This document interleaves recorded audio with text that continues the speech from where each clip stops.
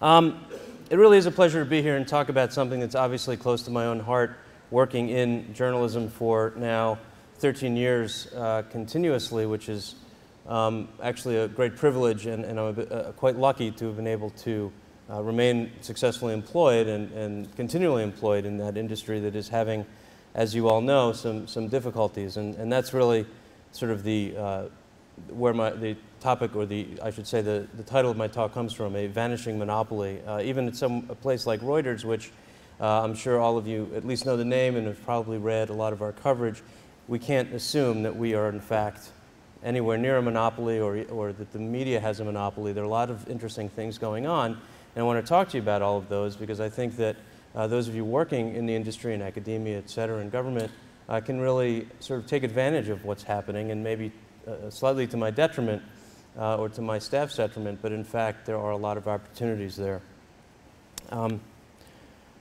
Yes, disclosures, I suppose it's obvious, but I do appreciate the opportunity to let you know what conflicts of interest I might have. I think it's pretty straightforward that I am a full-time employee of Thomson Reuters. We do all sorts of things.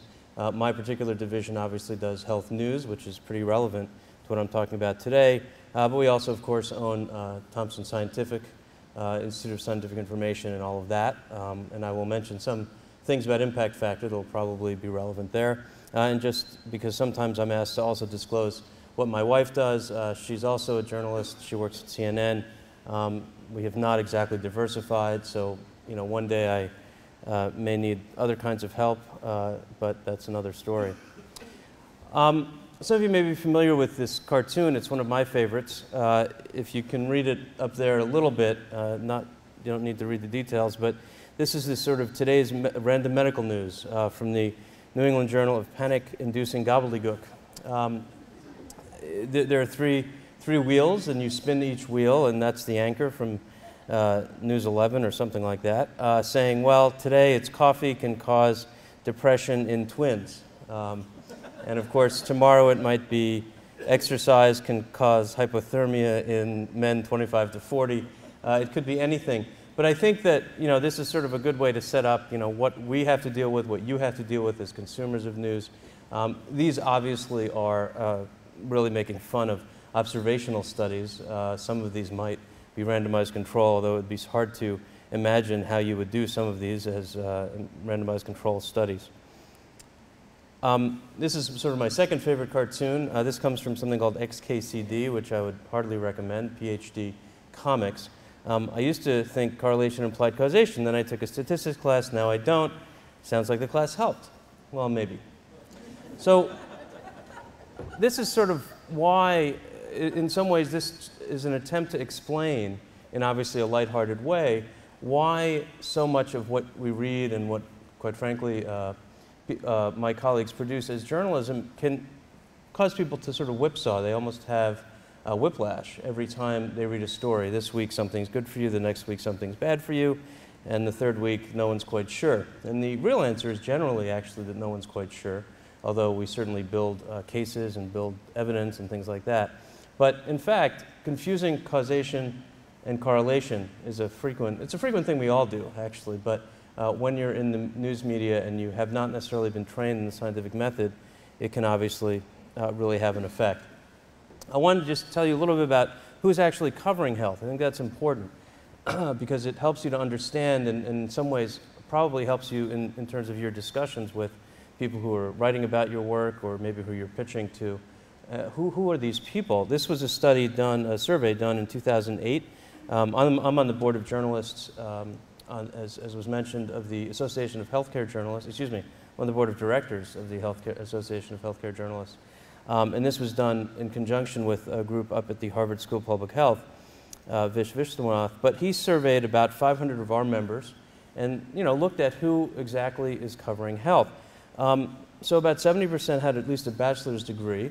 But I won't read the slide to you, but essentially all the way to the bottom is, I think, maybe the most important, which is that only 8% were what we would call life sciences majors. And that was actually defined quite broadly. I mean, that could be anything that you would not necessarily have a lot of science classes in, but were sort of life sciences. 3% of us are MDs, since I'm one of them. there were sort of another 14 or so. Not a lot of people doing that. Obviously on television that can be a little bit different. But you have to sort of look at how many of these folks are going to, again, be very comfortable or steeped in the difference between causation and correlation, the sort of scientific method and what you can do, what you can say about various studies, anything having to do with study design, understanding where science has been, where it might be going, and how the study they're covering actually fits in contextually.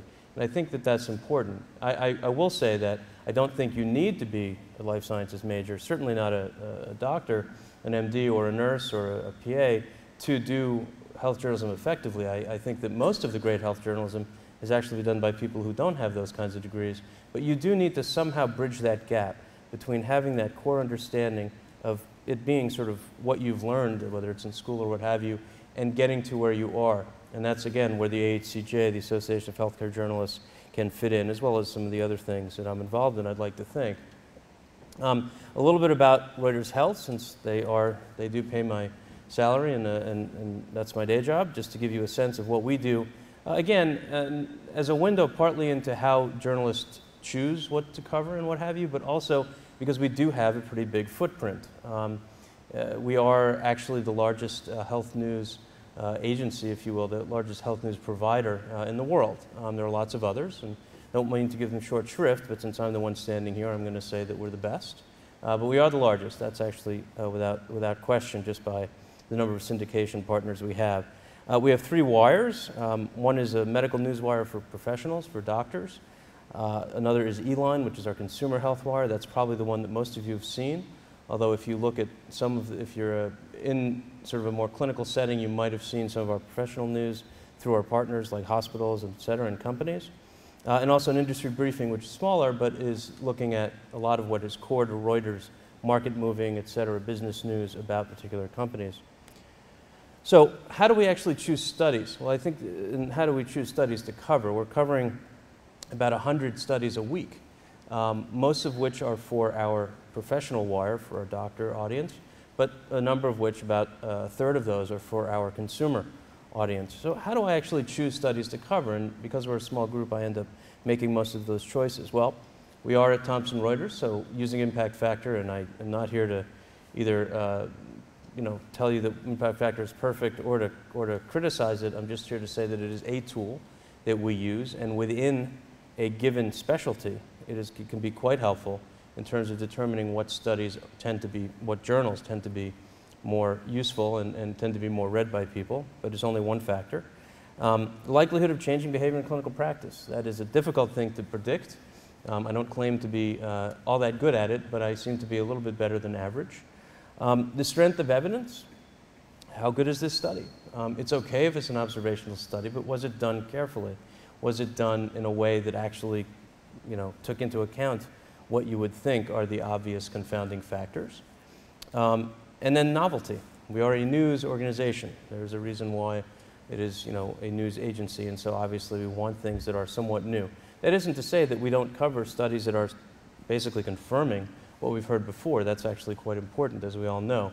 Certainly the FDA will not approve a drug based on a single randomized controlled clinical trial, so it might be very important to report on the 2nd or 3rd or even 12th, depending on what kind of evidence you're talking about and how big the disease is. How do we actually cover stories? What are the decisions we make as we're reporting and writing about particular studies? Again, I won't go through the details here, but I would urge you to familiarize yourselves, if you are not already, with something called healthnewsreview.org. Health News Review is run by, he's quite a good friend of mine, a former colleague from the HCJ board, Gary Schweitzer. He's in Minneapolis. And Gary, as well as sort of colleagues around the world who've done similar sites for Germany, for Australia, for Canada, I'm leaving off a few, have come up with what I think are very rigorous criteria for studies, for covering studies. And he has 10. He and his colleagues have 10. And he has a whole team of reviewers, some of whom are journalists, but most of whom are public health officials, clinical experts in various areas, et cetera. I'm pretty sure he has one in nutrition. If he doesn't, he probably should, but I'm pretty sure he does, who look at how the stories were covered. And so they give us ratings based on this. So if you've got 7 out of 10 of these, you get 4 stars, because that rounds up to sort of 80%. If you get 1 or 2 out of them, you get 1 star. That's not so good.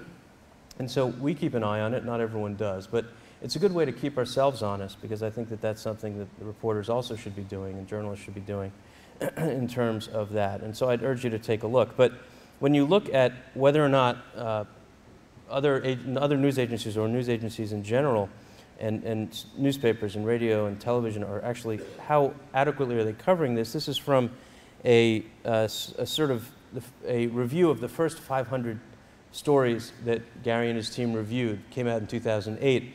And if you look at the, it's not exactly in order here, it's just in order of what their criteria are.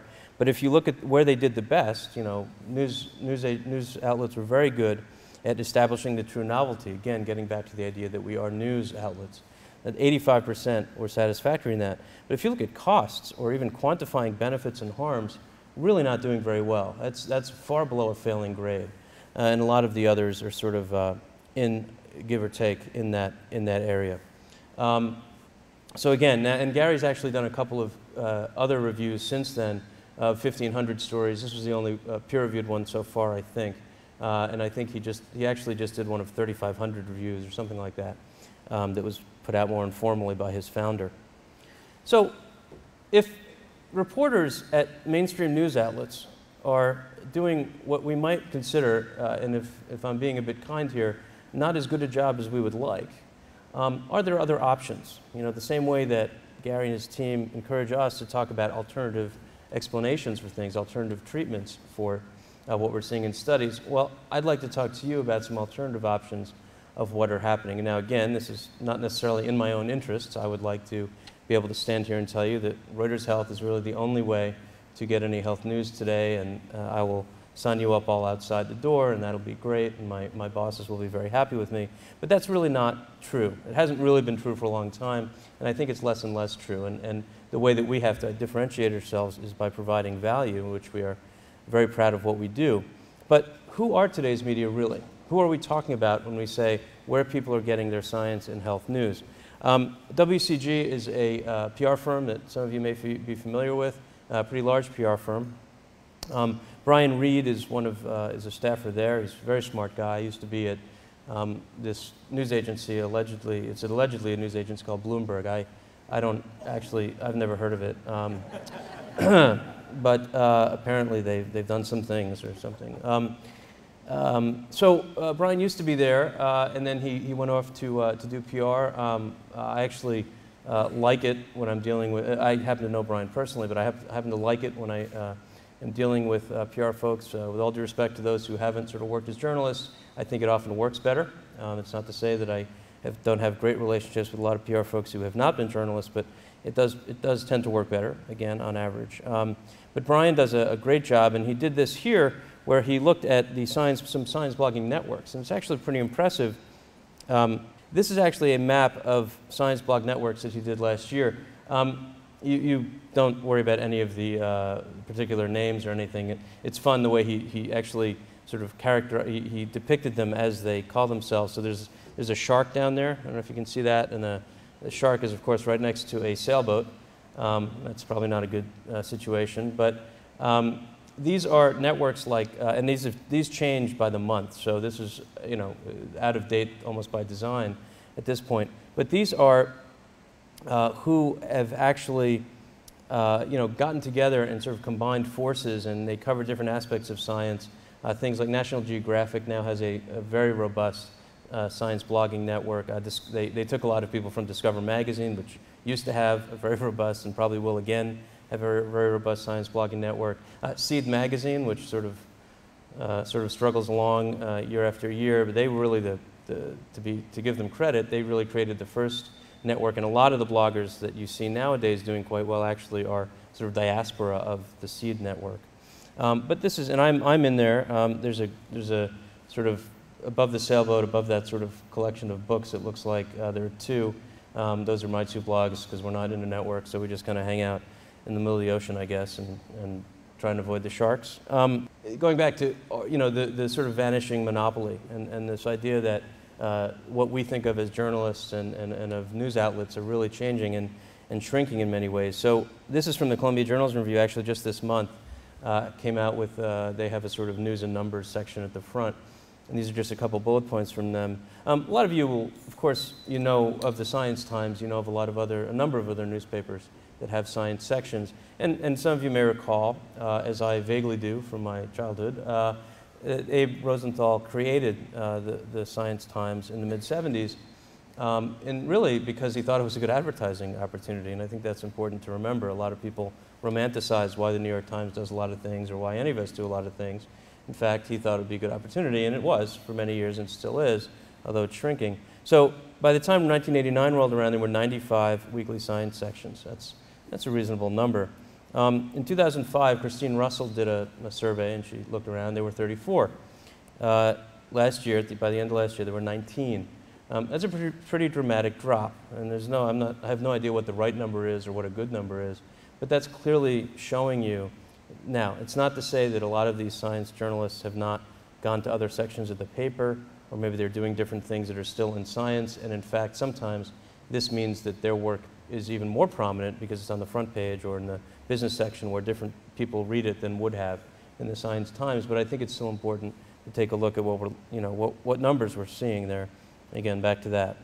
So, excuse me, with all of that going on, with this sort of what I think is a pretty important shift from a very traditional model of bullhorn, loudspeaker, to lots and lots of flowers blooming, thousand flowers blooming and lots of different things happening. How do you actually get reporters' attention? Well, this happened to be a slide that I just sort of keep shifting around. It's from 2011, but it's very much true today. This is what my inbox looks like. If you are emailing me, and I don't know who you are, we haven't met, we have no particular relationship, and the only way you can think of to get my attention is to send me an email to my Thomson Reuters email, which is pretty easy to find. You're gonna end up in this inbox, which IT keeps yelling at me to clean and do all sorts of things with, and I just have given up. It's impossible. There's so many unsolicited press releases and other things, and some of them probably could be on target. Some of them are absolutely ridiculous. I still get, I have nothing against country music, but we don't cover it at Reuters Health. I'm actually quite sure we've never actually done a story about country music at Reuters Health. I mean, not even country music linked to longer life in people with heart disease. And I made that up, by the way. I know they're taping this, but we haven't even done that. And yet every morning I get something about, and Dolly Parton's great, but I don't really understand why I'm getting that. And I can't get off the list. I've tried. It's really annoying. So that's kind of not a good way. It's just not a good way to do this. And I'm going to shift now into thinking about, I've talked about the networks. I've talked about who's actually covering all these things, who you might want to get in front of, who you might want to get your research or your policy or anything you're doing in front of. And I hope that this will give you some ideas on how to do that. It's sort of, it's one of those, a lot of this, what I think is quite obvious here. I wish, and it may look quite obvious on the slide and as I discuss it, but I can assure you that most of what I'm saying here is not actually what a lot of sources are doing. Because if they were, they would be doing much better. I'd be, quite frankly, much happier, and we'd probably have better stories as a result of that. That first thing, just trying to develop relationships. This has actually, in many ways, gotten lost in today's media environment. I think in today's environment in many ways.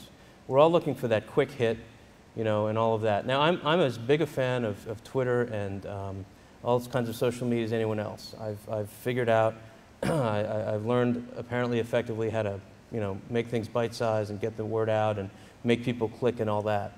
But what's most valuable about all that social media is the fact that I've been able to develop great relationships with people I never would have met before. Because what they've done is they've been able to, and I'll get to how to use Twitter and social media in a bit, but they've actually paid attention to what I care about. They're not sending me every country music, and not to pick on them because there's lots of other offenders, they're not sending me every country music press release.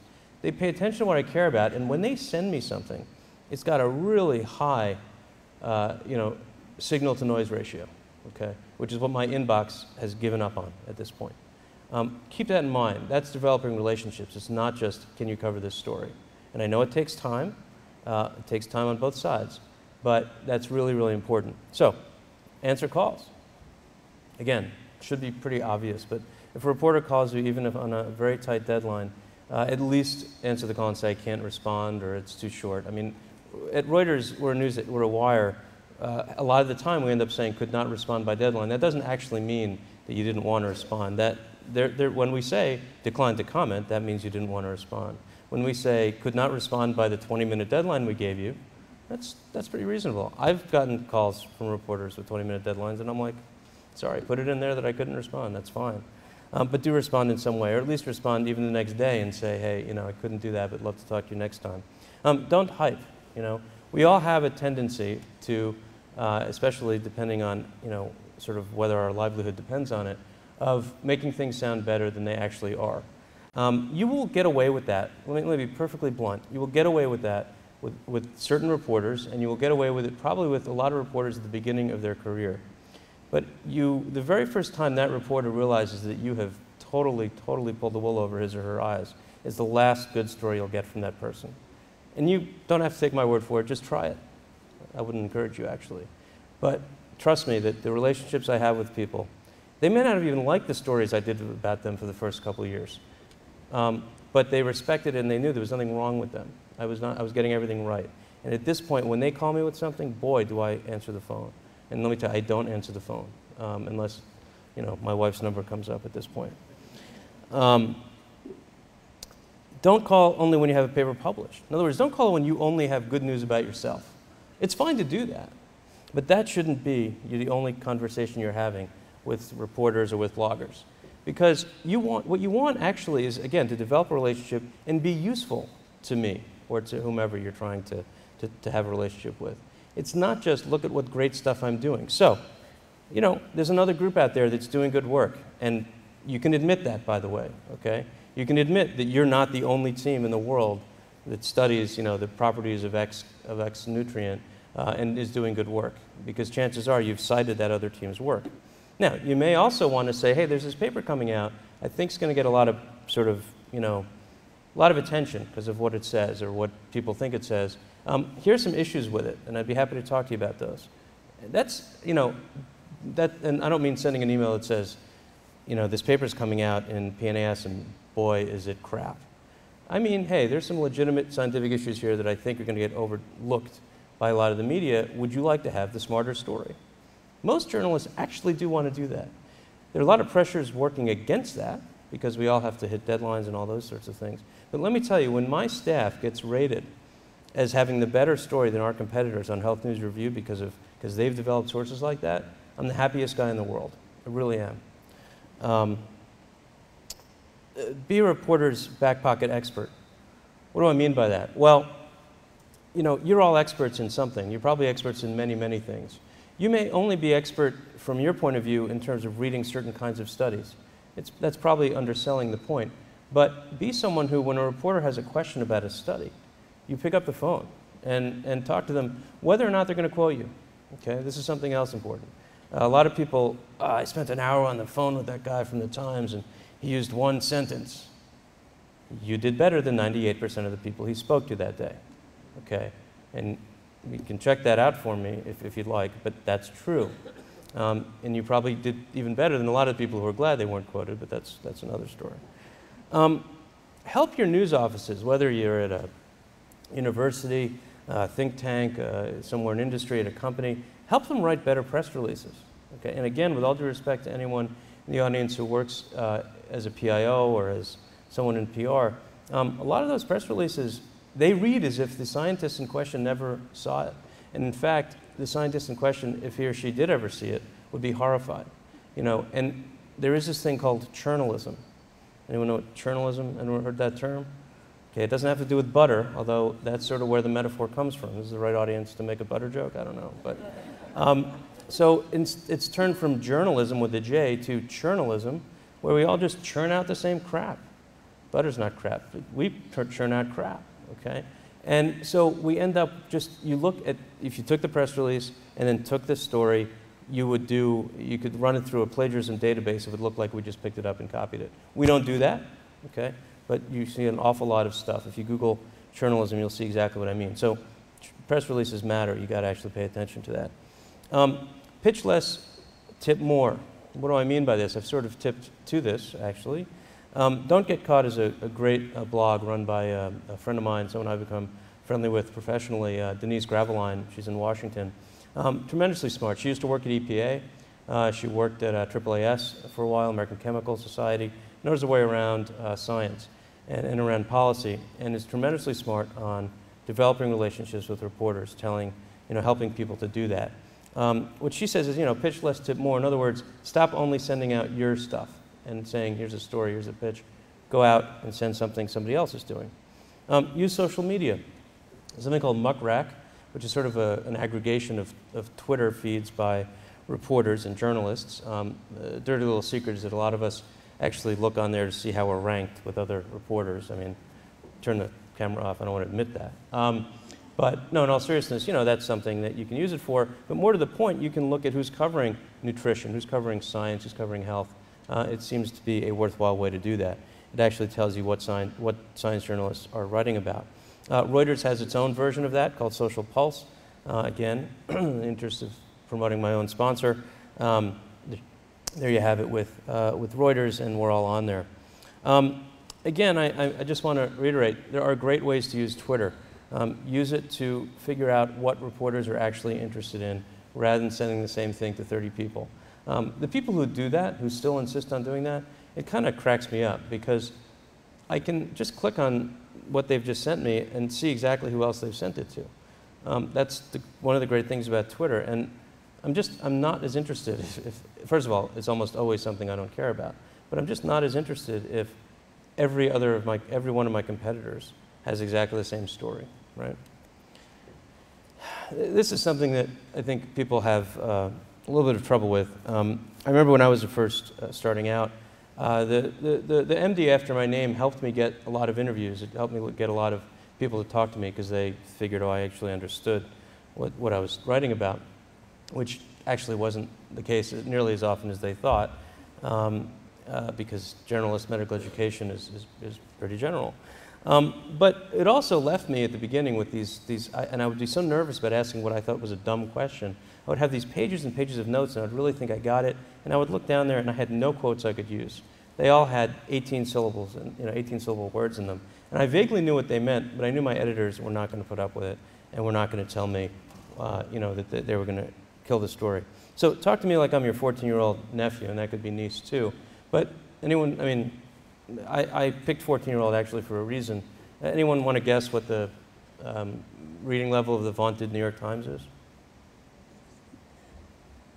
Who says college? 12th grade? 9th grade? Yeah. And those of you with the right answer, because you're all just waiting, 6th grade. Okay. Now, the science section might be a little bit older than that, to be fair, but you're not talking about college. You're not talking about somebody with a PhD. You're talking about somebody with I can understand the New York Times. Good for you. You passed your 6th grade reading test. Okay? And that's not to criticize the New York Times. I suspect if you did the same analysis on Reuters, it's probably even lower, to be honest. But I want you to understand that. Start your own blog, Kevin MD, very successful. He's an internist, a family practice doc up in New Hampshire. And he has started almost an empire for himself. He has all kinds of guest bloggers and all kinds of this whole network of people who contribute to what he's doing. Has lots of advertising and all sorts of things. He's actually turned into a business for himself. But more to the point, that's where doctors go when they want to express an opinion. They know he has a pretty big megaphone, that people are going to respond to it, they're going to see it, they're going to comment on it. Skeptical Scalpel, another one of my favorites. This is a guy that's actually him all the way on the left, a number of years ago though. He's just retired from active surgery, but he's got this blog. It's really smart. He is quite skeptical, sometimes even more skeptical than I am, which is great to read. But how to operate on the wrong site. Obviously, this is not actually a manual, but it is a sort of, he read a bunch of case reports and said, how the hell are people doing this in 2012, I guess it was, when he wrote that. I've started my own blog, a little bit of a plug, you'll forgive me, called Retraction Watch. I co-founded it, I should say. It's not my own blog, with a guy named Adam Marcus, who runs a magazine called Anesthesiology News. We cover scientific retractions. Obviously not sort of the good news that most scientists want to talk about all the time. But we've really, much to our surprise, tapped into a massive community of people who are constantly helping us and constantly reading us. We're going above, we have about 100,000 unique visitors a month now, which is, for a couple of guys with a WordPress blog, we're pretty happy with that. And we get quoted all the time, and this is one of those things that I would just sort of put in your, put in the back of your mind.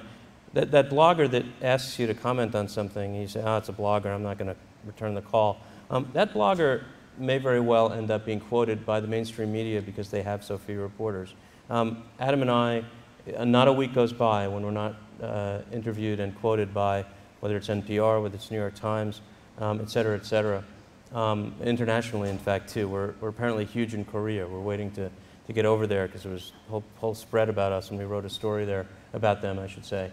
So pay attention to that. And this also speaks to the notion that a lot of bloggers are keeping scientists honest. I hate to stand here and talk to you that that's a requirement, but it damn well is. And keeping scientists honest, and our particular sort of way of thinking about keeping journals honest, keeping publishers honest, that's something that journalists are doing. Again, just another example of a great blog that was launched a number of years ago, White Coat Underground. Pal MD is an internist in southern Michigan. And another one, I could go on like this forever, but Elaine Shatner is an oncologist by training who then went back to journalism school, still practices a bit of oncology, of cancer medicine, but she has a great blog and writes from her own experience as well. She actually herself had breast cancer at one point, and so that informs a lot of what she's doing. And that's one of the nice things you can do in a blog. You can let people know exactly who you are. You're not just a sort of black and white byline. Would love to get you to know us at ACJ. We are about 1,300 members now, about 1,400 in fact, from the latest numbers around the country, around the world. We have an active international membership, although mostly here in the US. This is our website, it's healthjournalism.org. Just a couple of sort of bullet points here. We do have an annual conference, which is quite well attended, much like yours. Our annual conference is in March in Boston. There are opportunities for all sorts of things, including a conference exhibition, but you may want to check us out and get a look at what we're doing because, again, we're only journalists can be members. So finally, I just want to sort of ask you, sort of plead with you, I should say, to help me and my colleagues and everyone, all of us, to avoid this. This is a great site, great in that sort of cringing, can't take your eyes away from a car accident kind of way, where this is actually a site that was put up in the UK. This is a screenshot, so it's gotten even more robust since then, but it's called Kill or Cure. And what it is it's the Daily Mail. Those of you who know the Daily Mail know that they don't somehow, and again, this is being a little bit mild, they seem to have missed that sort of the class on the distinction between causation and correlation, or the hundreds of classes since then, it seems to be. And so everything in their mind, when they write study story after study story, causes or cures cancer, causes or prevents cancer. It's quite remarkable. In fact, some things do both. Alcohol, that's sort of, I know that's not a core thing here, but obviously sort of a nutrition issue. Air pollution, and this is just A, and as the Brits say, this goes A to Z, and it's quite extensive. And you can actually click on there and correct the story. You can't correct the actual story, but you can sort of add to this database of what's wrong with it. And somebody somewhere hopefully might read that, but they are certainly gathering it. So let's work to avoid this. Let's work together to actually kind of help our, what I think is a sort of core goal for both journalists and those working in the field, to actually have an informed public that understands what's going on, that isn't sort of whipsawed, whiplashed from week to week about different studies and things. That's my goal. I know it's yours, and I appreciate the opportunity to tell you my point of view on that. That's just my contact info and acknowledgments. Again, that's me on Twitter. It's become probably the best way to reach me. I sort of see it most instantly. That may change, but right now it is. That's the blog Retraction Watch, and I always thank Nancy, who's my deputy. In addition to being my deputy at Reuters, she helps me with slides and keeps everything running while I'm off doing fun things like this. So thanks very much, and I look forward to your questions.